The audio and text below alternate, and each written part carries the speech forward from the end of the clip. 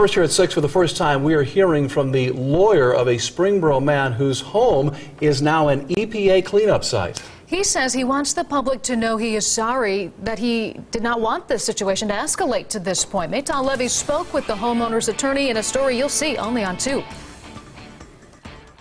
Crews will be on site at the Jacomar Court home for several more weeks, cleaning up potentially dangerous chemicals found earlier this month. The homeowner is a dentist. His attorney tells me he's just a man with a hobby. Forklifts and cleanup crews can be seen on Jacomar Court in Springboro, the aftermath of a home destroyed by a fire. It's what was found inside the home that has raised concerns for neighbors and brought out the Environmental Protection Agency. It's very unusual to see the EPA come in and declare a homestead to be a Superfund site. A sentiment echoed by the EPA on-scene coordinator I spoke with. He told me acids, solvents, and mercury were found inside the house.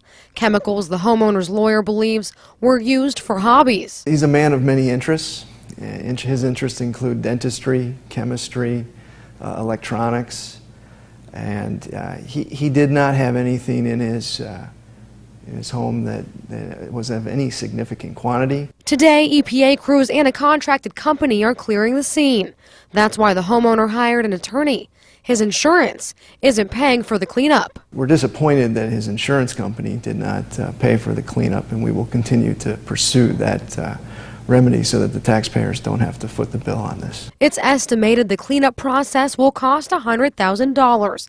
As for the cause of the fire, it's still under investigation. So that's why we want to stay and continue to monitor the situation and make sure the investigation is being done properly. He's sincerely apologetic to his neighbors, his friends, these people that he's lived with in this neighborhood for over 25 years. He never expected that anything like this could happen.